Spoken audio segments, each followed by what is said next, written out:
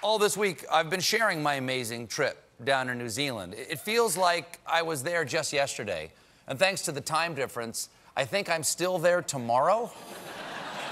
It was an incredible experience that we captured in our series. The Late Show presents Stephen Colbert, the newest Zealander.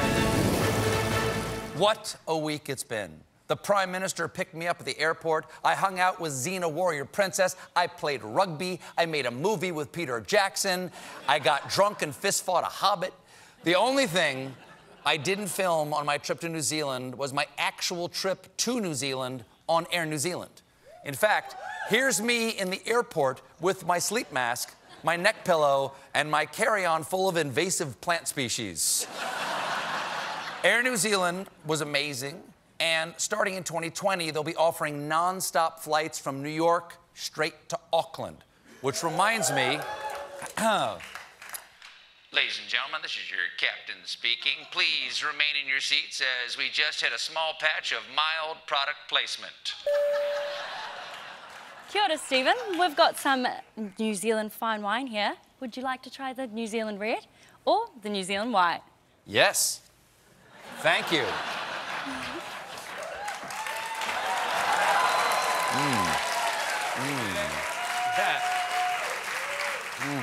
Try the rosé.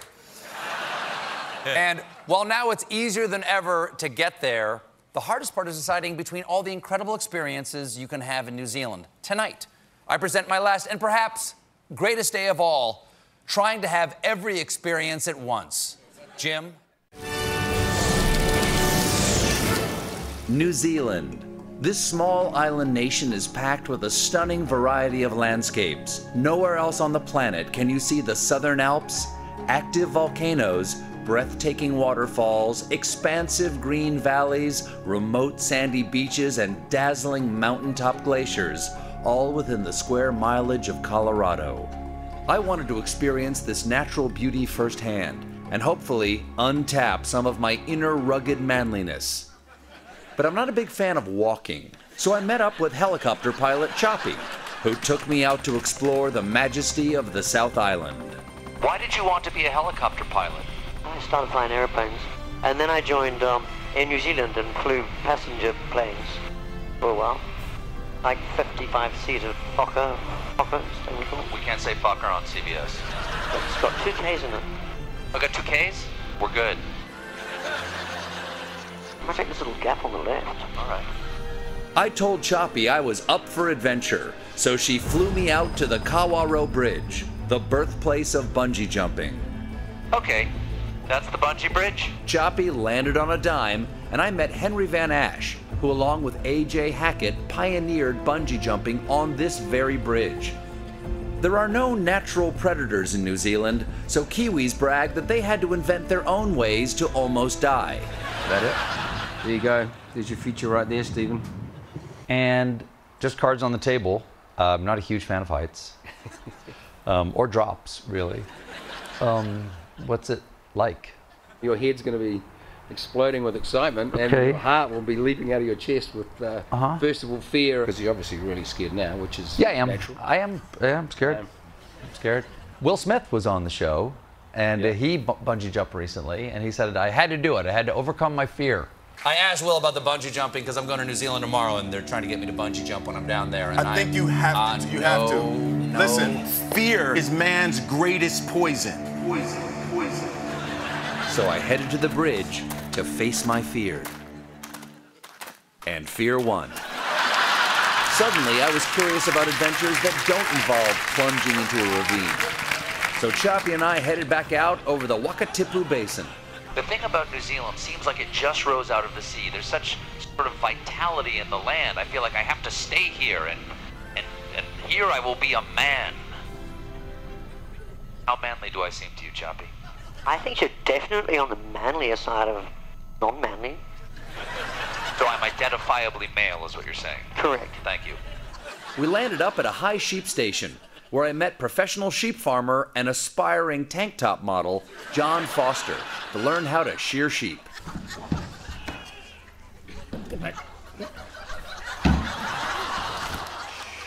Look at that. Perfect. Is it always shearing, or do you ever do like a Brazilian waxing? No. No, never wax? It's very hard to actually get hold of the wax afterwards. Okay, how do we do it? So what I'll do is I'll start the hard left, we'll open the fleece up, and then you can shear the last half of the sheep.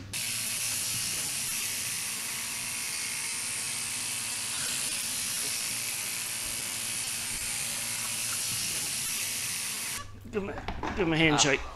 There you go. You look fabulous.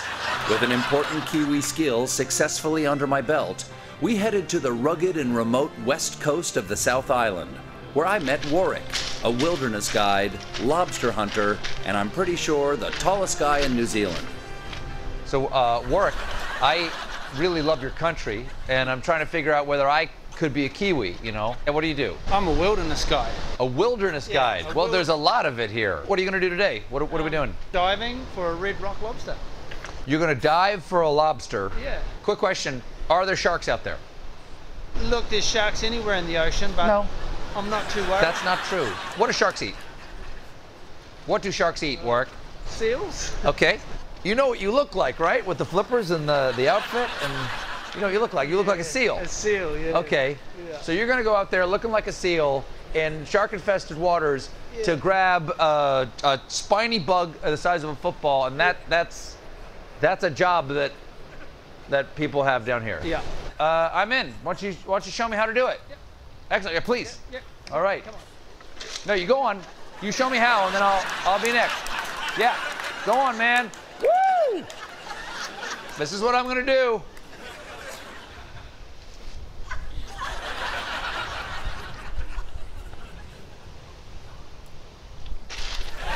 Compared to hand fishing lobsters in shark-infested waters, bungee jumping suddenly seemed reasonable.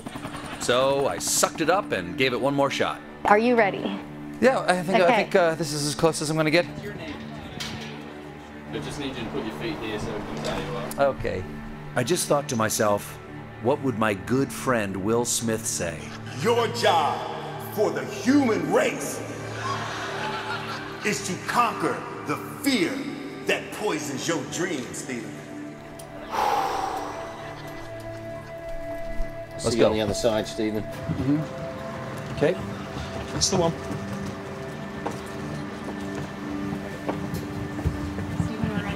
Am I there? A little bit further, please, Stephen. Yep. Nearly there. Go that left hand. That's awesome. Hands off of this one. Eyes up on the bridge. 5, 4, 3, 2, 1.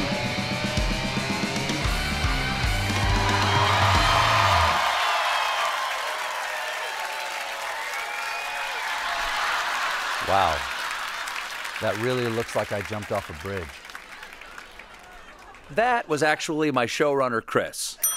He really wanted me to jump, but I really was not interested, so I made him spray paint his hair, dress up like me, and jump instead. Yeah, to hell with that. Instead, Choppy and I flew out to the Southern Alps and up and over the Richardson Mountains. I said, up and over. Okay, this is way closer than I want to be. Is there someplace in this helicopter I could change my underwear? So these are all glaciers. There are very few places in the world where you can still see this many glaciers, let alone land on one. So Choppy set us down for a once-in-a-lifetime experience. Choppy, thank you for taking me up here. I mean, it really is a privilege to see your country and to be at the top of the world here. And I have to say that it's more than beautiful. This experience is absolutely spiritual. Whoa!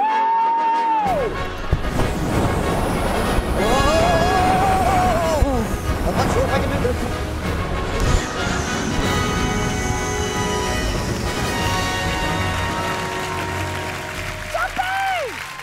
Choppy, how long have you been flying up into these mountains with these glaciers?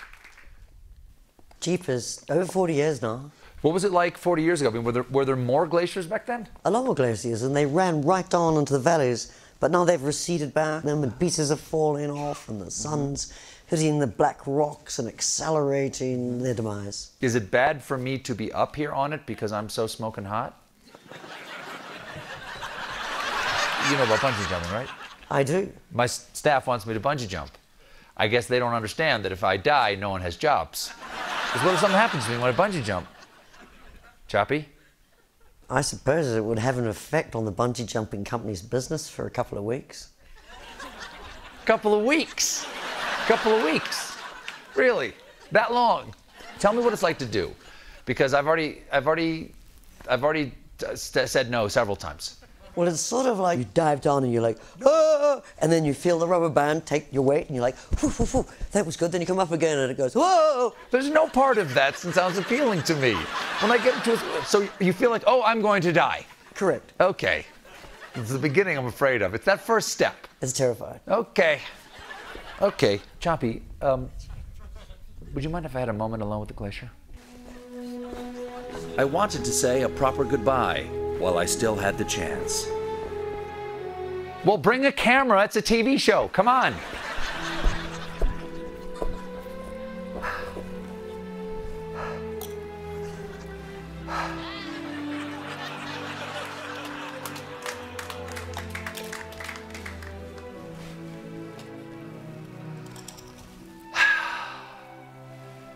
Here's to you, old friend. We'll see you later on the beaches of Ohio.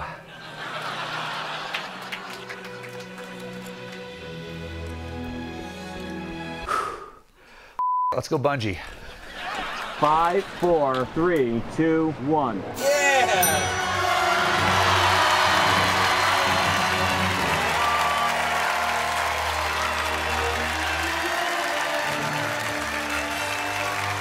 Oh my God. Oh my God.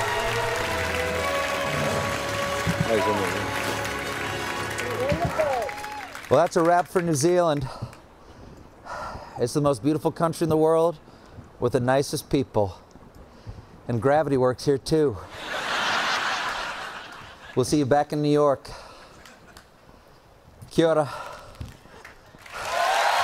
Thank you, Choppy.